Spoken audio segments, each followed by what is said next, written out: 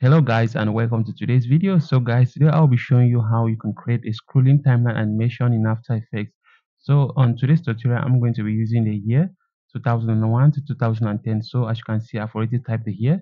And if you want to do any minor adjustment on After Effects, you can just go to first of all, I'm going to be aligning.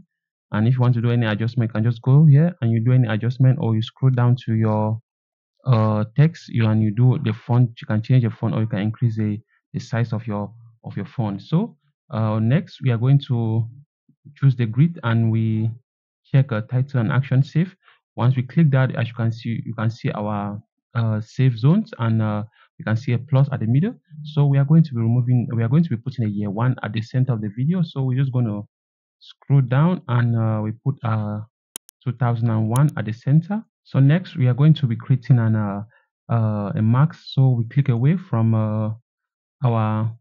our years. We are going to create a max on 2001. So after that, we are going to be searching for an effects on our effects panel called Gaussian blur.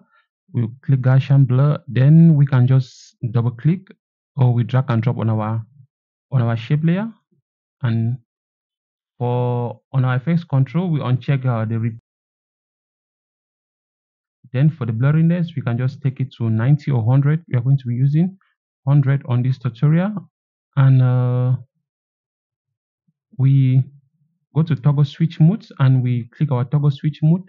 Then we are going to go to, okay, we switch to our toggle switch mode. Then we go to track matte. We are going to be changing our matte to shape layer. So we do that. Once we do that, we see everything has become a shape layer. Then we are going to be animating our hair. So we start by creating a keyframe on our text layer.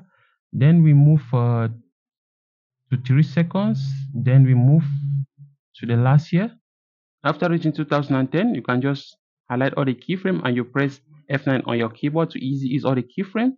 Then you go back to toggle switches and modes, and we are going to be creating a motion blur on our hairs. So if you go back and you play, and we have our scrolling timeline animation on After Effects. If you do find this tutorial helpful, make sure you subscribe to the channel and hit the notification bell so you don't miss upcoming videos on my channel. See you again on the next one. Bye bye.